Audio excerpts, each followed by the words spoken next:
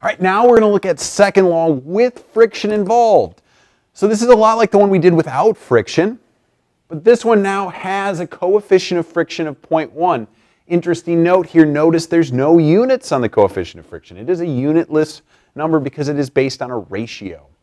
All right, so let's go ahead and solve this problem. So again, it's a Newton's second law problem. So what we need to do is we need to generate a free body diagram. We need to draw a free body diagram. We need to identify all the forces acting. And so the easiest one, of course, is gravity. So we have mg acting down. It's being supported by a surface, so there is a normal force. And then there is this 24 newtons. And then there's also going to be friction in this case. Now, we can assume that this 24 newtons is going to pull it this way, so friction is going to resist that sliding motion. And so we're going to have friction acting this way. Now remember, ideally, these arrows should be relative in size to the size of the force. Okay, so keep that in mind when you're drawing them.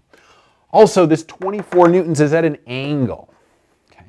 What we want to do is we want to resolve that into components because we want all of our forces to either be in the x direction or the y direction. That's how we add vectors. We have to first look at their components. All right, so let's go ahead and resolve that into components. So I have 24 cosine of 20 and 24 sine of 20. My next step, and again, you don't have to do this one, is I'm going to redraw this free body diagram, but this time just include those blue arrows. All right. So here we go. We have mg acting down. We have the normal force acting up. We have 24 sine of 20 acting up. We have 24 cosine of 20 acting to the right.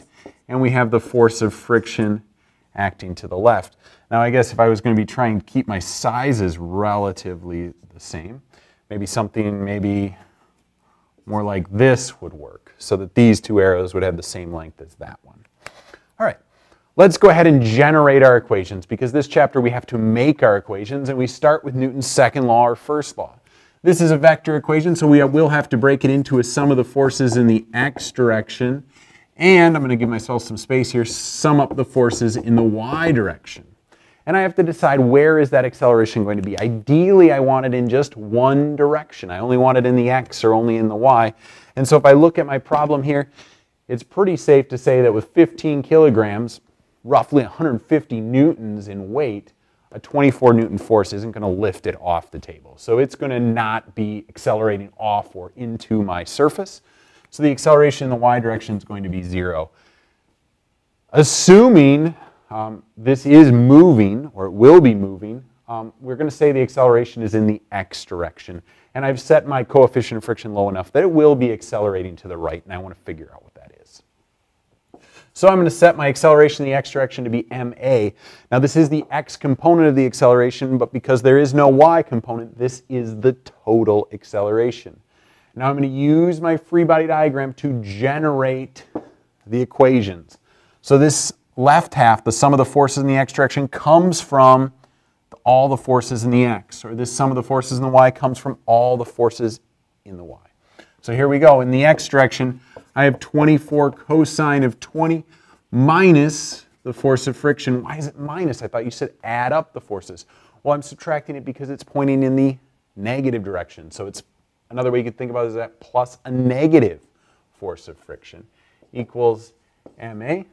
In the y direction, I have normal force plus 24 sine of 20 plus a negative mg equals 0.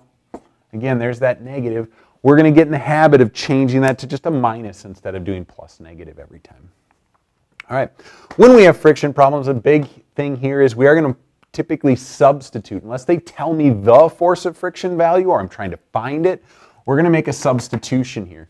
Since they gave me the coefficient of friction, yes, I'm going to substitute.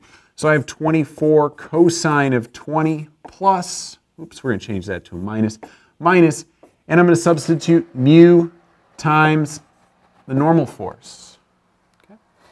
This is what the force of friction is. To be specific here, I have a kinetic coefficient of friction equals ma. Next, we're going to substitute for normal force. If there's a mantra you want for doing friction problems, substitute, substitute, substitute, okay? So where do I find the normal force? I'm going to find the normal force over here in my y direction. So the normal force is equal to mg minus 24 sine of 20. I'm now going to take this and substitute it in there. This equation is going to be huge.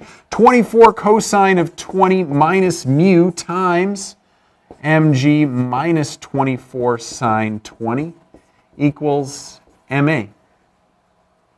All right, the last step is I'm going to divide by m and solve for a. So I'm going to divide both sides by m. M is going to be 15, mu is 0.1. So if you plug in your numbers, you should get an acceleration of 0.58 meters per second squared. And if you're watching these videos in order, it was 1.5 meters per second squared without friction, so now it's less when I apply friction.